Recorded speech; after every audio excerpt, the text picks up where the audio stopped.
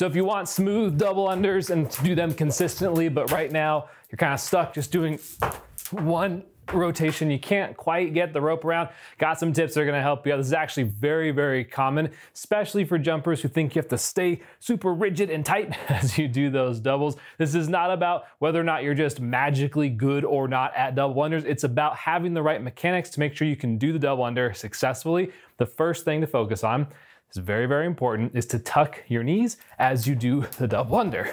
This is a little bit, maybe not the advice you would expect. You probably heard a lot of people say, don't tuck your knees during the double under, that's not good. You don't wanna do that. Just tuck your knees right now. Get some success. Bring those knees up to your chest to get some success with the double under and to feel what it's like to do it correctly. Now, yes, eventually we're gonna stop tucking the knees. We don't need to do that to do a double under, but it's not gonna be about restricting and removing something.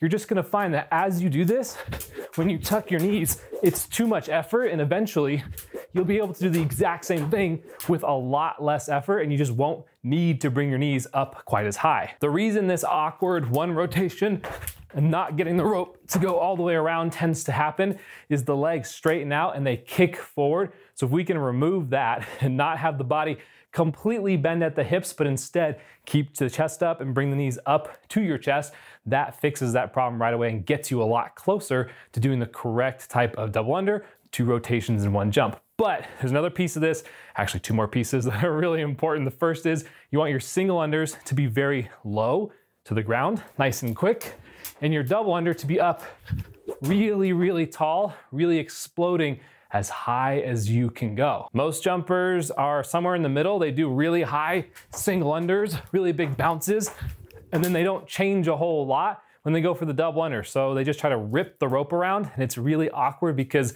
there's no real difference in how the single under feels versus the double under, and you want them to feel super different. The double under should theoretically only change in your bound height, not necessarily your rope speed, which is really weird because a lot of jumpers think you gotta rip the rope around super hard to make it work. You actually don't. If you keep those single unders really low to the floor and you just explode as high as you can go for the double under, you don't have to change really anything at all other than your bound height. So thinking about having really low single unders, really brisk single unders, and a very high explosive bound for that double under is gonna get you a lot closer to being relaxed. And the last main thing that you wanna be thinking about is doing the slowest possible double you can. Everything that we've said so far actually leads up to this, but you wanna think of doing a very slow double under, not super fast and just whipping the rope around. The more you focus on your arms and just whipping the rope around, the more it throws you off, makes it really hard to do one double under, definitely makes it harder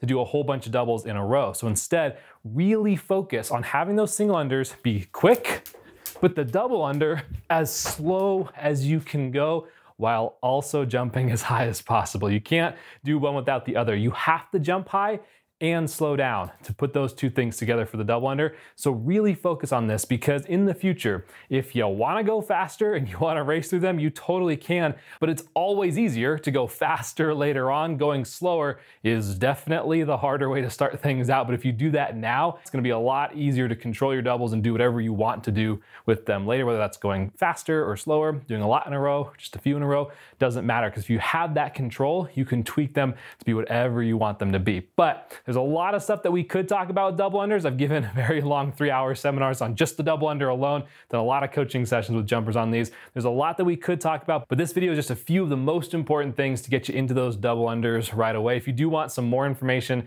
on all things jumper, I've got some free resources down for you below.